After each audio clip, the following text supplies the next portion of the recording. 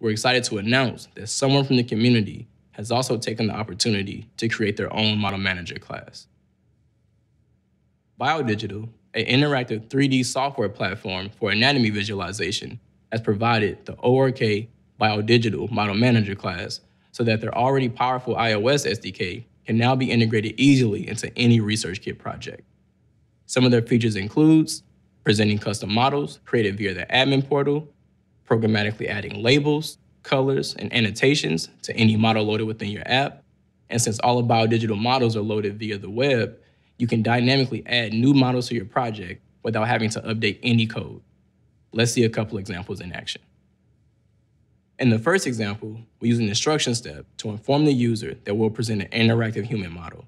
This could be used in many situations that most of us have experienced, such as visiting a physical therapy clinic or an orthopedic physician's office, where you're usually given a piece of paper to describe your pain or circle the area on some kind of picture.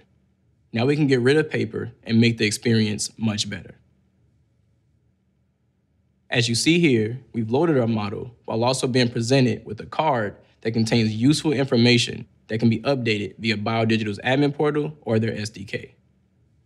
Users can also interact with the model so that they can reach and view the exact areas of interest. After clicking on the muscle where pain has been experienced, we're also presented with a label that can give us even more information on that specific organ. This can be updated via BioDigital's admin portal or locally through their SDK. In the next example, we imagine a scenario where a patient has visited a hospital for chest pain. After receiving a CT scan, the physician would like to give a visual to show the patient the exact arteries that are experiencing blockages. To do this, we'll present an interactive 3D human heart model with dynamically added annotations to specific coronary arteries, all done directly through BioDigital Model Manager class. As you can see here, we presented our heart model along with another card view for additional information. The user can then interact with the heart model and select the programmatically added annotations to find more information on the severity of each individual blockage. Let's take a look at the code to present the animated heart model. After importing ResearchKit and HumanKit, which is provided by BioDigital, we first initialized ORK BioDigital Model Manager instance. Then we set a couple of properties that were inherited from the ORK 3D Model Manager class, such as highlight color and identifiers of objects to highlight.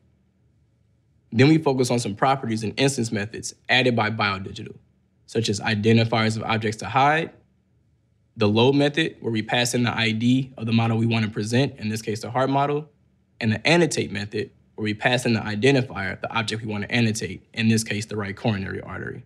After setting the title and text, the last thing we have to do is initialize the ORK 3D model step and pass in the BioDigital Model Manager created above. To find out more information about BioDigital and their SDK, visit their GitHub page seen here.